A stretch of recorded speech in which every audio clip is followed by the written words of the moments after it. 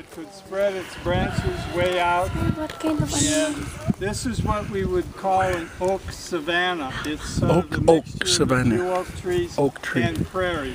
So there's some prairie plants. And we planted more trees in there a number of years ago because we know this one wasn't going to live forever. That's sort of the end of much of our nature focus on this trip. You want to tell them why we did that? Or I did. Okay. And that, usually we burn it. That's 9 acres of prairie. But it was so wet this year, I went through and mowed it. But we use fire on both of these sites as a management tool.